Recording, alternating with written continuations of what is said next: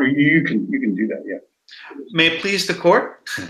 My name is Josh Blackman. I am the president of the Harlan Institute, and I am so happy to welcome you to match number 6 of the ConSource Harlan Institute Virtual Supreme Court competition.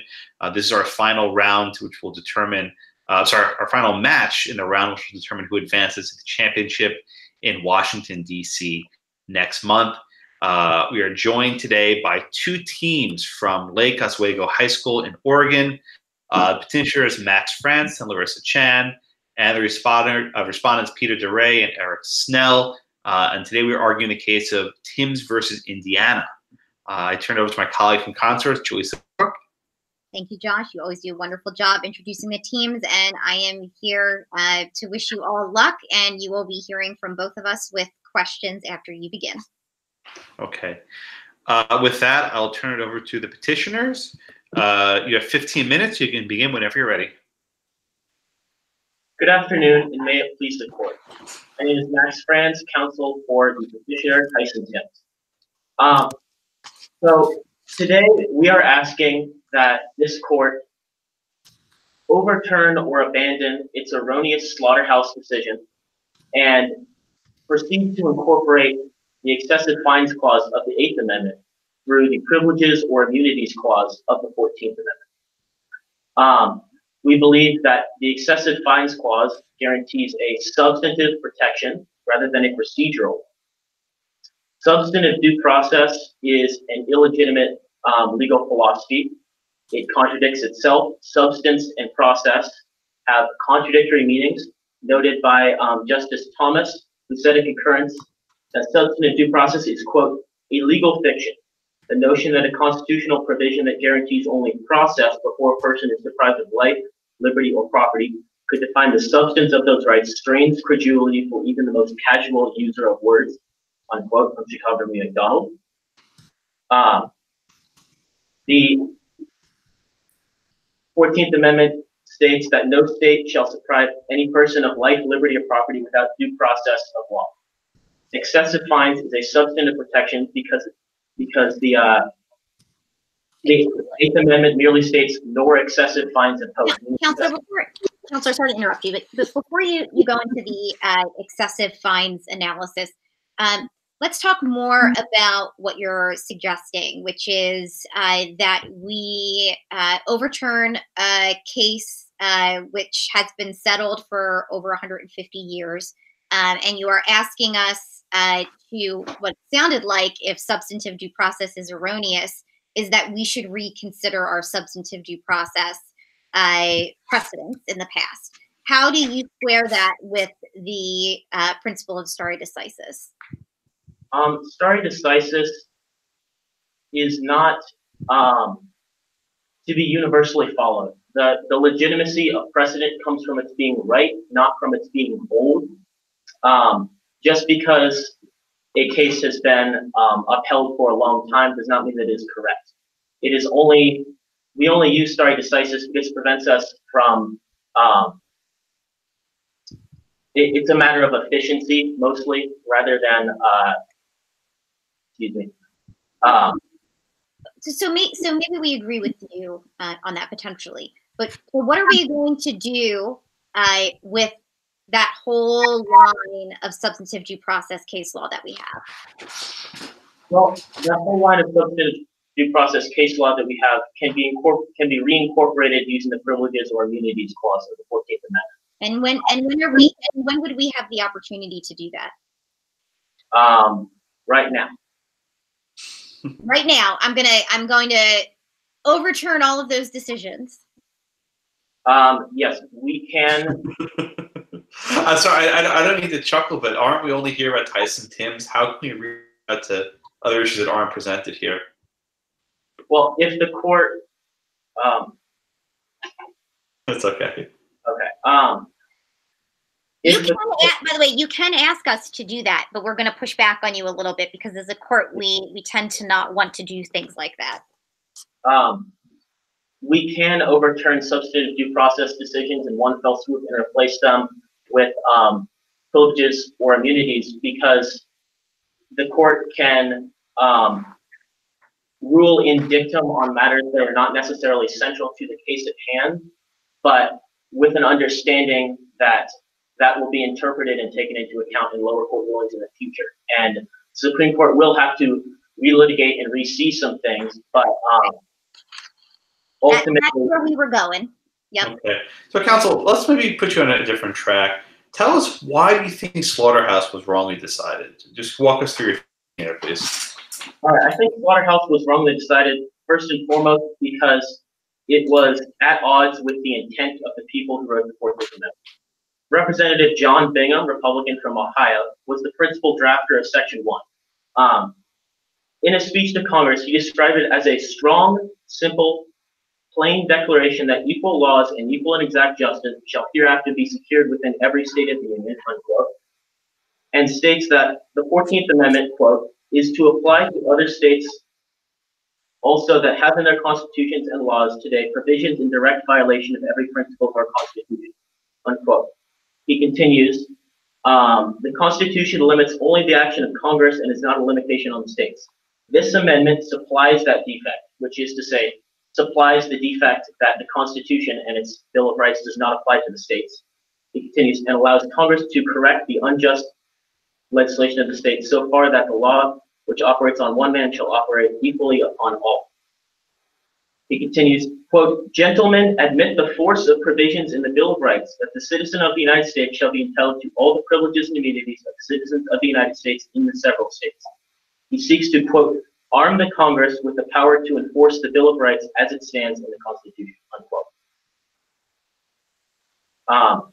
So, as we can see, Bingham, the principal author of Section 1 of Article 14, intended that it incorporate the Bill of Rights against the states. When Senator Jacob Howard introduced the 14th Amendment's final draft to the Senate, he says expressly that privileges or immunities refer to, quote, the personal rights guaranteed and secured by the first 8 amendments of the Constitution, unquote.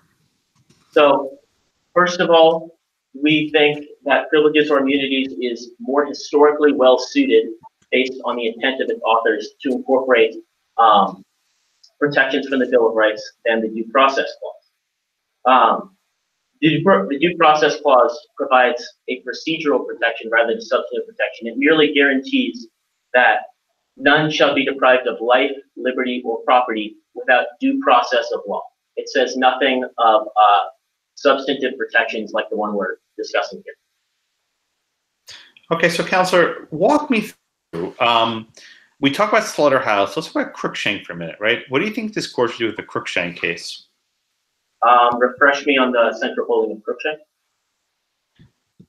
Cruikshank decided a few years after Slaughterhouse, and it held that the right to bear arms was not a privilege or immunity of citizenship.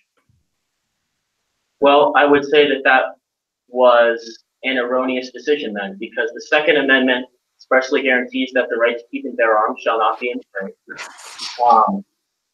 And that, as Justice Thomas argued in concurrence in Chicago v. McDonald, is a privilege and immunity of citizenship. Well, but Justice Thomas, let's look at McDonald for a minute. Justice Thomas was alone. There was no one else who joined him at McDonald. Why should we go down the road that no one was willing to Justice Thomas on at McDonald? Well, while no one went with him, I still believe that Justice Thomas was correct in rejecting substantive due process in Chicago v. McDonald. I also think that he was correct that the Second Amendment's protection of the right to keep and bear arms is a privilege or immunity of citizens of the United States. Okay, you can continue. Going back to substantive due process, I want to explain why I believe the excessive fines clause is a substantive rather than a procedural protection.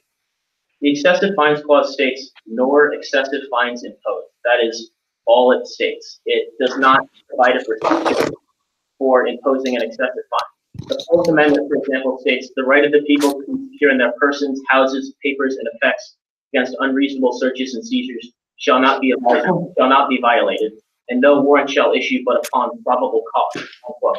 So the Fourth Amendment provides a procedural protection. In other words, in order to get a search warrant, and search someone's possessions, papers, and effects, the government must first prove that there is probable cause that a crime has been committed. That's a procedural protection. The First Amendment, on the contrary, states Congress permits no law respecting the establishment of religion or prohibiting the exercise thereof. That is a substantive protection. That is a full stop. Under no circumstances can the government prohibit the free exercise of religion. The excessive fines clause is language that nor excessive fines imposed is the same kind of protection as the First Amendment's protection. It's not the kind of protection as the Fourth Amendment's protection.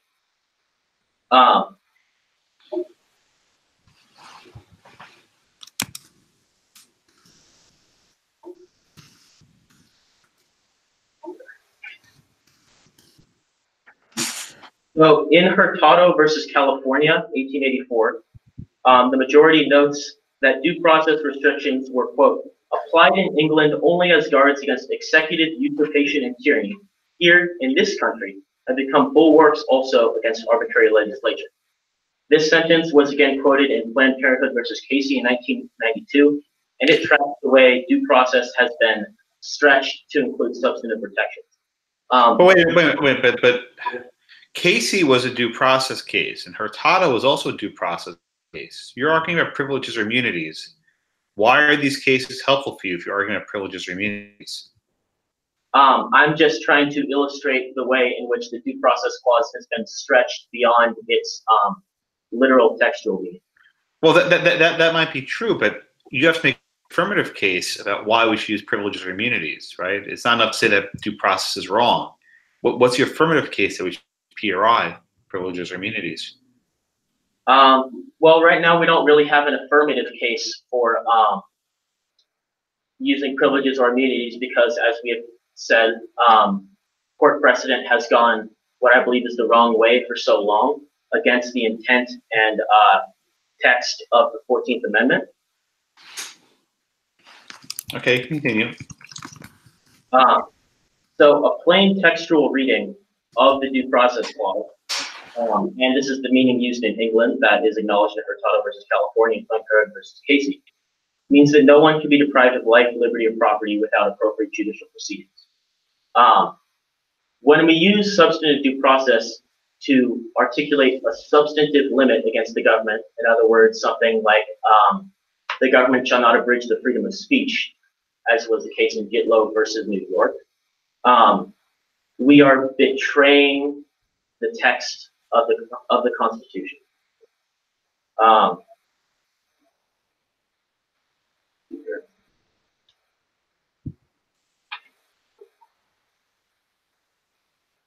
Corfield versus Coriel presented one view of the privileges and immunities clause of Article 4, Section 2.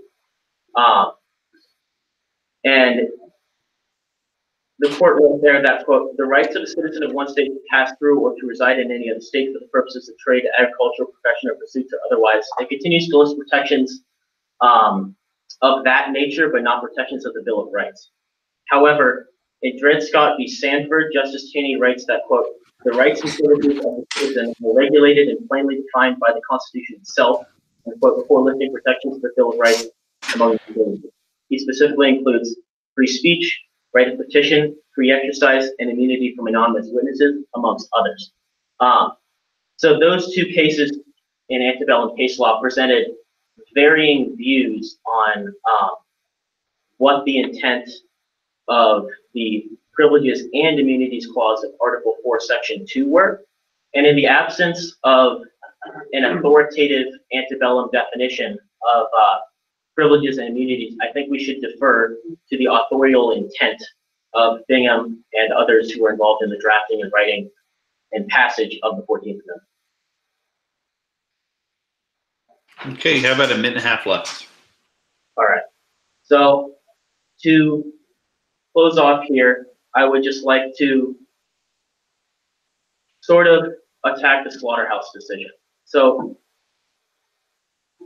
in the Slaughterhouse decision, the majority asked, quote, was it the purpose of the 14th Amendment by the simple declaration that no state should make or enforce any law which shall abridge the privileges or immunities of citizens of the United States to transfer the security and protection of civil rights from the states to the federal government? Was it intended to bring within the power of Congress the entire domain of civil rights heretofore belonging exclusively to the states? Unquote. That's from Slaughterhouse. The court asks whether the purpose of the 14th Amendment was to bring civil rights under the domain of the federal government. Bingham, in a speech to Congress, says that he sought to, quote, arm the Congress with the power to enforce the Bill of Rights as it stands in the Constitution, unquote. Other acts, including the Civil Rights Act of 1866, the Military Reconstruction Act enforcement clauses of the 13th, 14th, and 15th Amendments, indicate that it was, in fact, the will of the 39th Congress to impose federal power over states as regards civil rights. In Slaughterhouse, however, the majority decides to, quote, draw from the consequences as opposed to the text. Striking down the Louisiana statute, the majority argues, would make the court, quote, a perpetual censor upon all legislation of the states on the civil rights of their own citizens with authority. Okay, Counsel, you're out of time, but thank you very much. Okay, and now the respondent has 15 minutes. You may begin whenever you're ready. Good afternoon, and may it please the court. My name is Eric Snell, and with my assistant counsel, Peter D. Ray, who will be representing the state of Indiana in this case. As this court has long held, the excessive fines clause is a procedural protection. This court finds an excessive fine in Waters Pierce Oil Company v. Texas, 1909, is a fine, quote, so grossly excessive as to amount to a deprivation of property without due process of law. Were the excessive fines clause re-examined, this court would still find that it is a guarantee of due process. Federal and local jurisdictions both have well-defined procedures to calculate fines, and hence an extended deviation from this due process. The principal argument against incorporation through due process lies in the concept of substantive due process.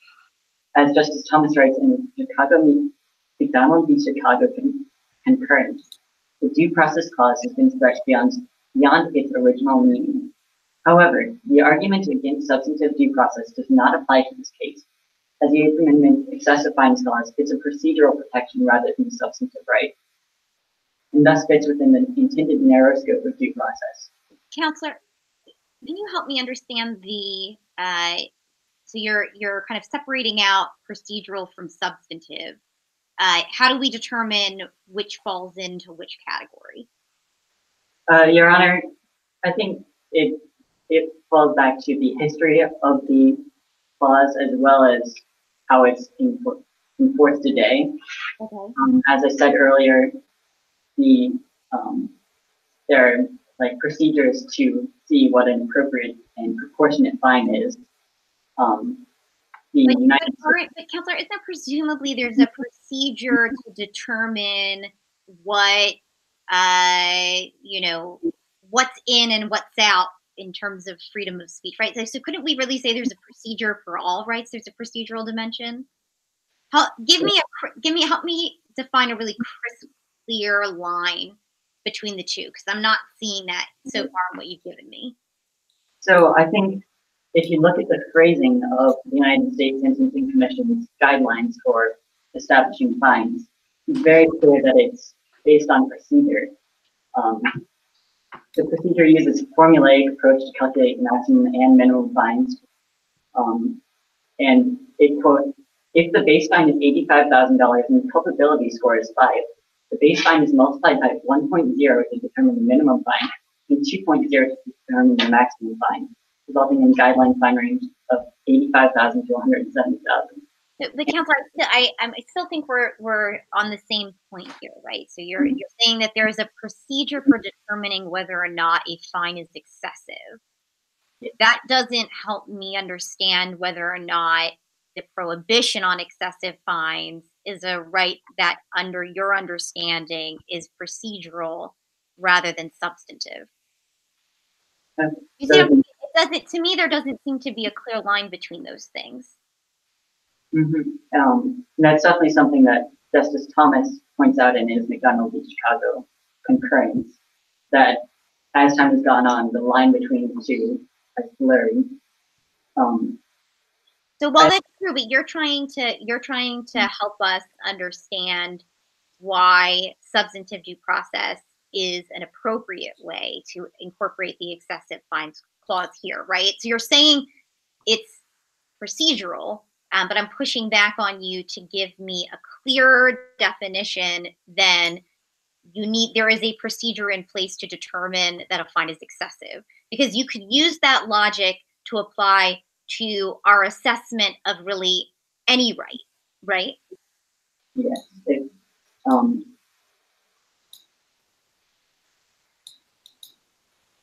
if you look back at the history of the Eighth Amendment's excessive fines clause, it comes from the 1689 English Bill of Rights, or Declaration of Rights.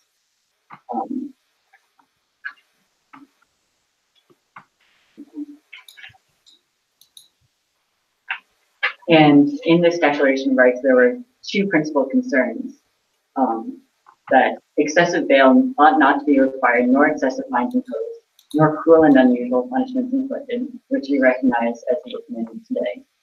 And furthermore, that fines and forfeitures of particular persons before conviction are illegal and void, which is clearly a due process concern, because you have to have the court justify having a fine in the case, as if you aren't convicted of the crime, clearly there's no rationale backing up any monetary. So let me try another question for you if I can.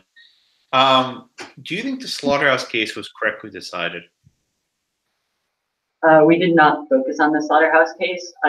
This is not an appropriate case to overturn the Slaughterhouse case, as we believe that the excessive fines clause is a due process concern. No, I know that, but I'm asking you, do you think the Slaughterhouse case was correctly decided? I think in terms of a moral issue, as well as simply the effect of the case, by undermining privileges and immunities, it is correctly decided in that it applies the Bill of Rights to all persons rather than to only citizens.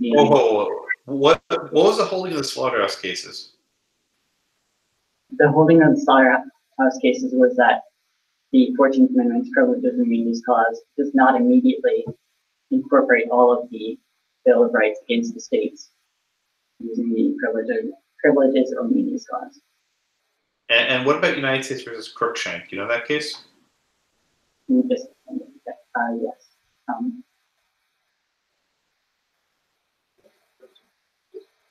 Yeah. I personally do not believe that that is correctly decided, as Justice Thomas points out in his McDonald v. Chicago. The right to bear arms is fundamentally different from other rights, such as the right against double jeopardy or the protection. I guess you keep citing Justice Thomas's concurrence with McDonald. That supports the other side, right? Justice Thomas didn't use due process; he used privileges or immunities. Why do you keep looking to Justice Thomas? He says that substantive due process is wrong altogether. I keep looking to Justice Thomas because he creates the differentiation between a due process protection and a substantive right. And as Justice Thomas writes in his United States versus Baja Cajun, which is a piece he authored about an excessive fine, clearly his concern about the excessive fine comes from due process, as he wrote that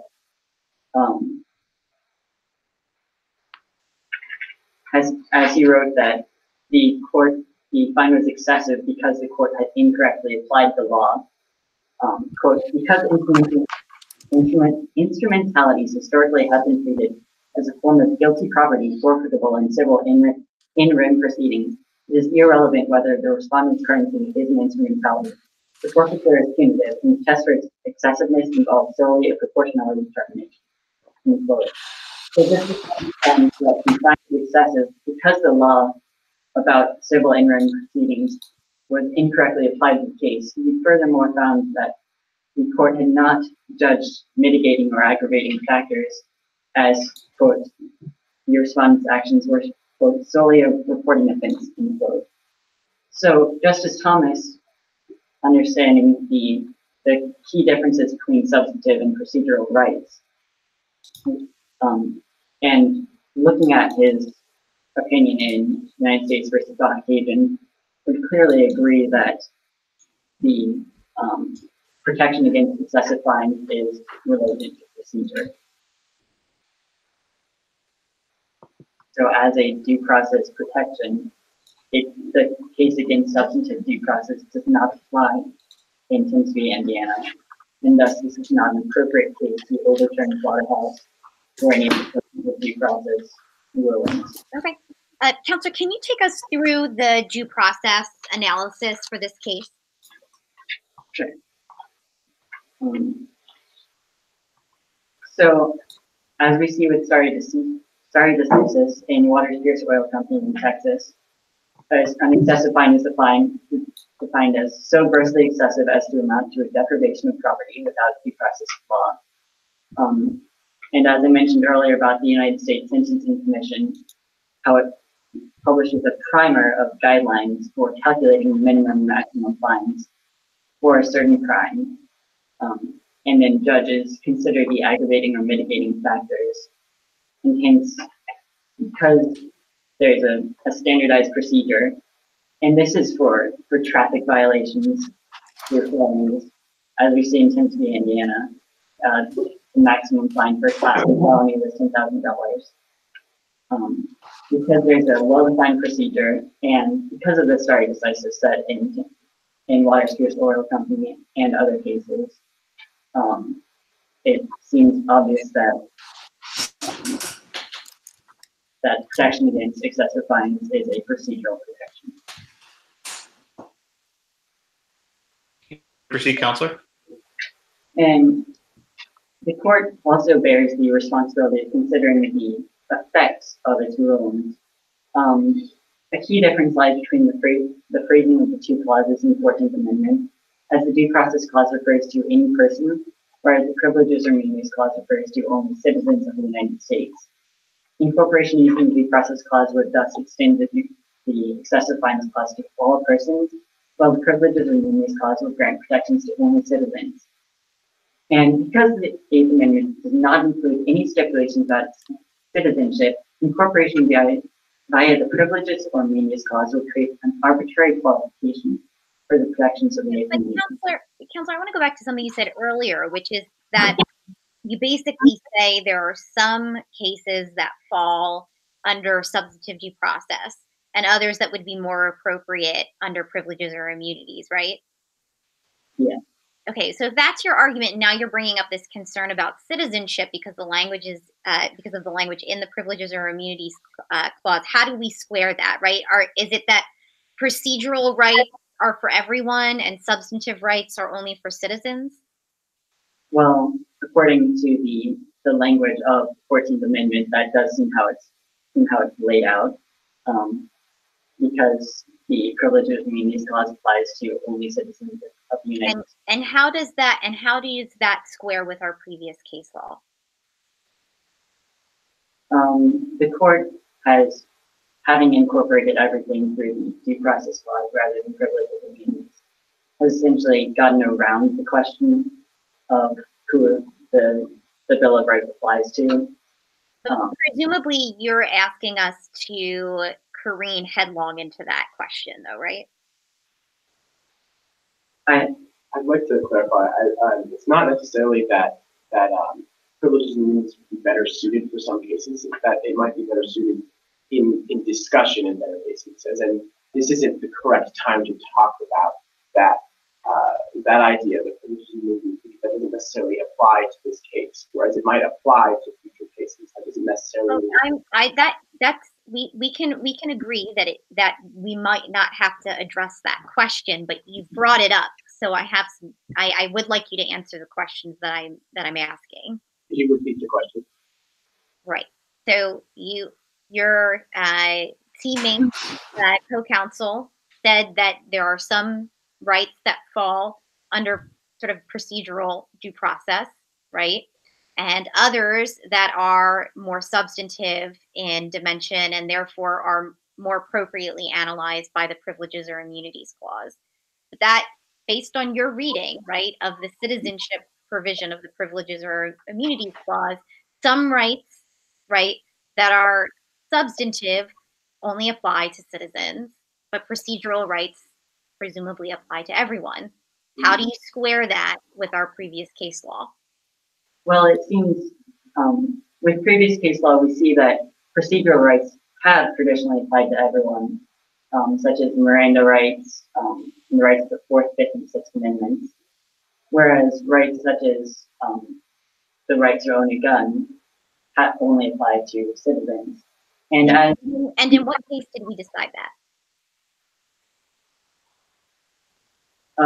Well, under McDonald v. Chicago, it applies to everyone because it was incorporated using due process. Okay. And you have about 40 seconds left, Counselor. So, because the other due process rights and protections for non-citizens, including visa holders, apply to everyone equally, it would be strange to, including the other parts of the Eighth Amendment, like the protection against cruel and unusual punishment, it would be a strange ruling to say that the excessive fines clause in particular only applies to citizens, whereas the rest of the Eighth Amendment and the rest of the rights apply to everyone equally. And with this understanding, we ask the court to find that. Okay. Very good. Thank you. Okay, 5 minutes for rebuttal from the petitioners. Whenever you're ready. Good afternoon. I would like to start with the excessive fines clause is not, or is a procedural protection. However, we completely disagree. I think, the excessive fines clause says, it's a black and white question. It says the government cannot excessively fine a person. It's not saying that there is a process for this. An example, if you can compare the excessive fines clause to free speech. In the case of Gitland v. New York, it was established that free speech is a substantive protection because it's a black and white question. The government cannot abridge free speech. The government cannot excessively fine its citizens and persons.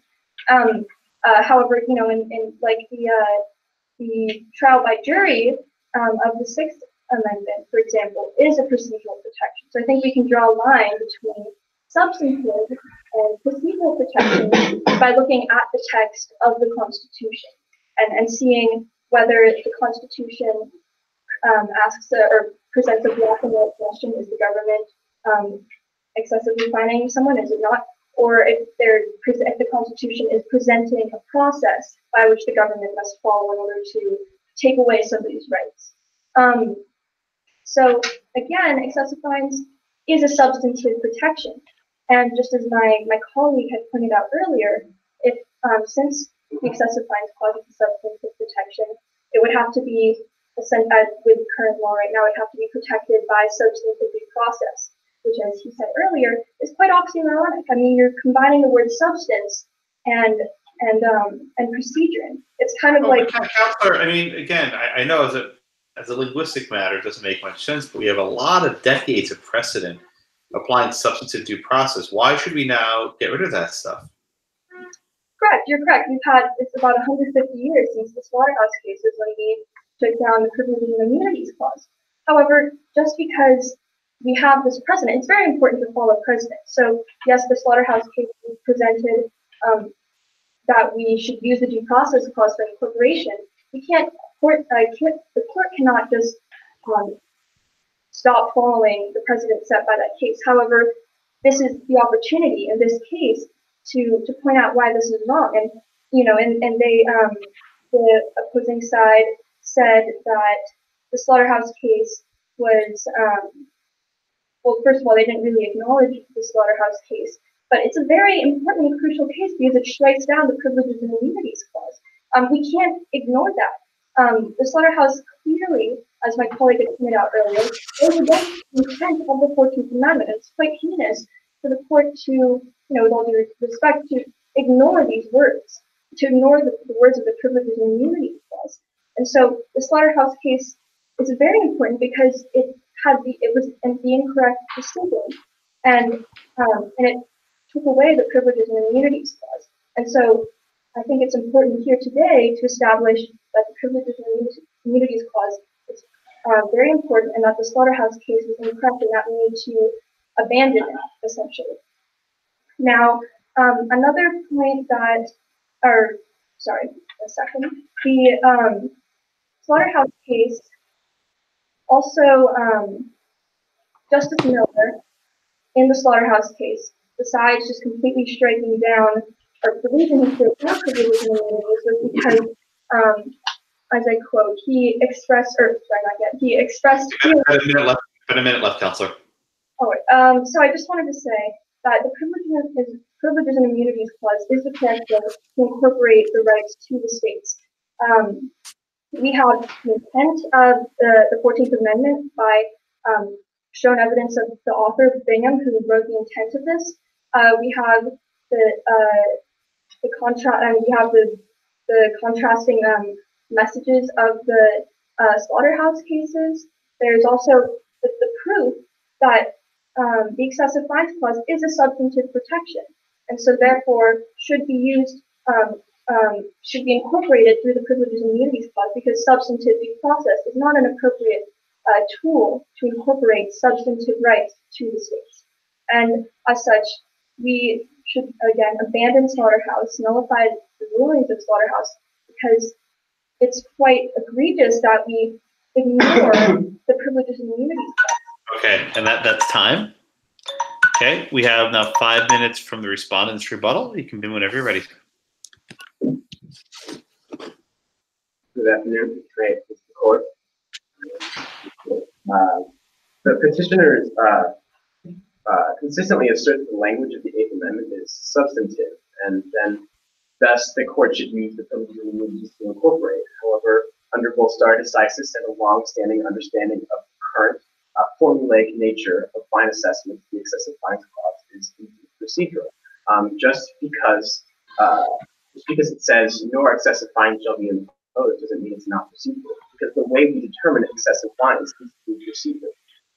This is supported by Waters Pierce Oil Company versus Texas, Austin versus United States, and the Baja Haitian case, all which consider various procedures that go into assessing a fine. Furthermore, federal and local jurisdictions, as we have discussed, go into determining the standardized way to determine these fines. There are outlines that we often consider and that we must consider when determining these fines, and these actually date all the way back to the English Bill of Rights when we considered these. There were procedures to understand those fines. In addition, Counselor, could you just walk me through? Did the seizure of Tyson Tim's car violate the Eighth Amendment here, assuming it's incorporated? Yes, it did. Indeed. Of course, just because you're arguing for Indiana, you're assuming that if there's incorporation, then Indiana violated Tim's rights. Mm-hmm. Okay. Yeah, that because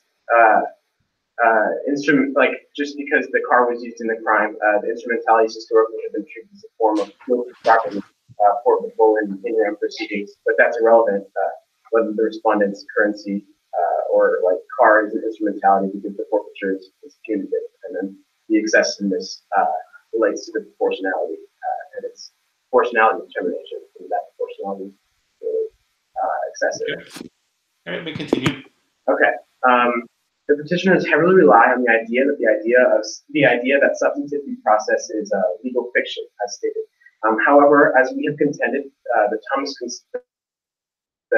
concurrence the petitioners reference often doesn't apply, since the right to keep and bear arms is fundamentally different from the excessive fines clause. Thomas himself refers to the excessive fines clause as a procedure, just as representing the majority of the Caucasian cases. Indeed, stare decisis isn't an inexorable command, as stated, but it's unreasonable to begin overturning more than a century, decades and decades of well-established litigation just because it's supposed to be of a single author of the immunities clause. That would be ridiculous, because we must consider the consequences of doing so. Incorporation via the privilege and immunities clause would only grant excessive fines protection from citizens, which hypothetically,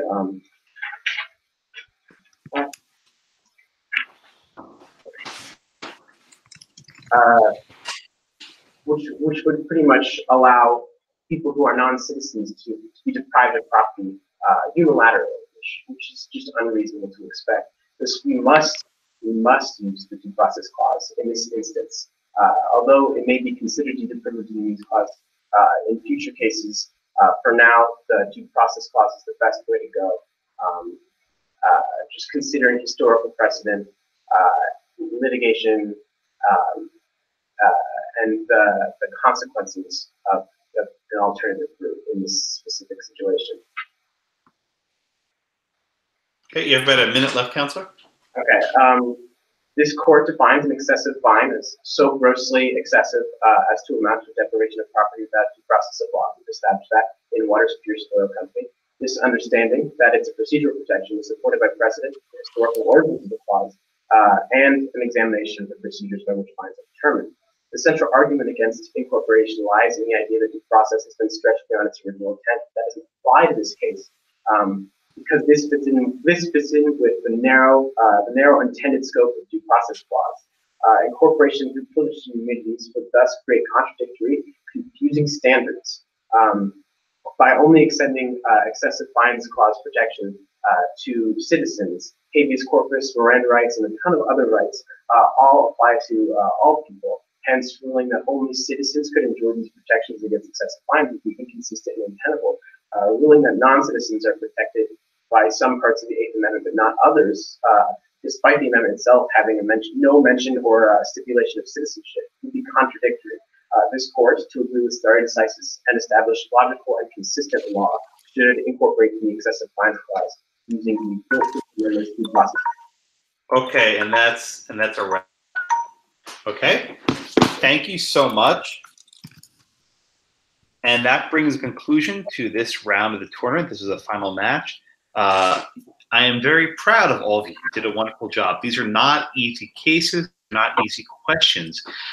We give you these questions trying to see you think, and you're very, very good. You should be very proud of yourselves.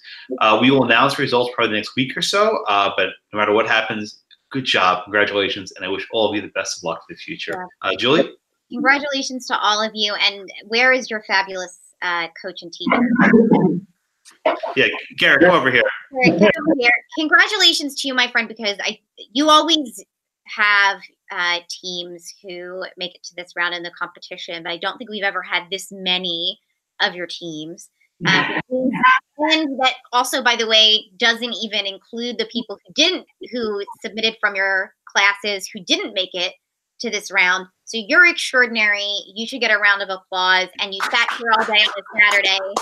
So just a big shout out to you and congratulations to you and your students for your robust participation in this competition. For us, it's just always such a joy to see how well the students perform grappling with, very complex legal issues. And I think one of the most rewarding things is seeing the same coaches come back year after year and to bring such strong teams into the competition. So thank you. Well, thank you. And you guys, 5 hours long, that's a long day. You are exhausted. Long day for you too, friend. And with that, let us all go enjoy our Saturday. Absolutely. With that, court is adjourned. Thank you so much.